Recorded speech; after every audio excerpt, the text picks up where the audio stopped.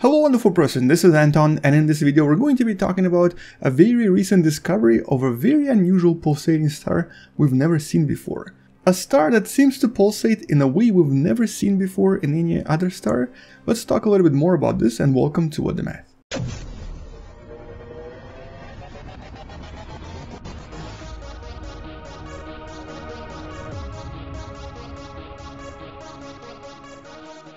So obviously there are quite a lot of really unusual and strange stars and exoplanets we've discovered in the last few decades. But we seem to be discovering more and more unusual stars, and with every single discovery we're learning so much more about our own solar system and of course about our own galaxy as well. This, for example, is a very recent discovery of two stars, a binary system, with two stars essentially forcing each other to throw off their own envelopes, creating this beautiful image you see on the screen. This was only discovered a few weeks ago. But today we're going to be talking about another unusual discovery, a star that pulsates, but only on a single side of the actual surface, basically only here. But first, briefly about star pulsations. So first of all, almost every, and I would even say every star out there pulsates to some extent. For example, this right here is a typical Cepheid variable. Specifically, this is known as a delta Cepheid. And this is sort of what the star would look like if you were to come really close to it. Essentially, it's a star that, I guess in some sense, looks like it's breathing. It shrinks and then it grows, it shrinks and it grows. It does so extremely predictably, and this pulsation even depends on its total mass and involves the top brightness, which in a nutshell means that we can use these stars as a kind of a distance candle to measure distances across the galaxy and the universe, which is exactly what we use Cepheid variables for. The most famous Cepheid variable is the star known as Polaris, also sometimes referred to as the Northern Star, and this is essentially what allowed us to learn so much about them. This star also pulsates, and because of its very regular pulsations and its total brightness, we can use this star and other stars to predict distances across the galaxy. Some stars, however, and actually most stars, are not as predictable. This is from Betelgeuse. The actual pulsating here is very unpredictable, and as we've been learning over the past few months, Betelgeuse can even dim to the point where it's only about 35% of its original brightness. So these unusual pulsation events can be extremely hard to predict. Now, our Sun also has a little bit of variability, but it's not as dramatic as some of these other stars.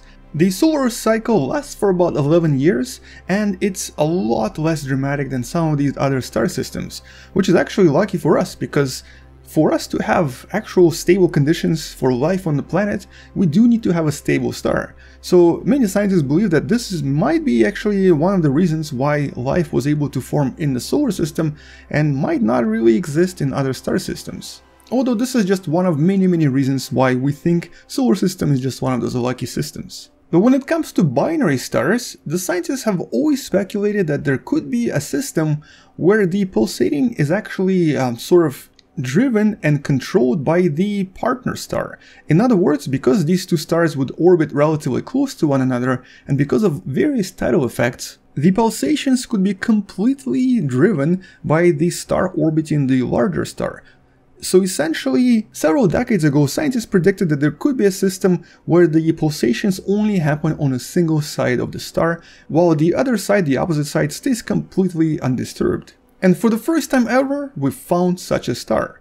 This is what the scientists believe is probably happening there, and this is probably why it seems to be pulsating only on a single side. If you look really closely, you'll see how the star seems to actually stretch a little bit toward the smaller partner. This is all because of the tidal effects caused by the partner that orbits around the star. It takes approximately 1.6 days per orbit, and on the side where the smaller star is located, that's exactly where these pulsations happen. And the larger star, known as HD 74423, is approximately 1.7 times the mass of our Sun, so it's a lot more massive, it's also larger in size, and this system is located approximately 1500 light years away from us.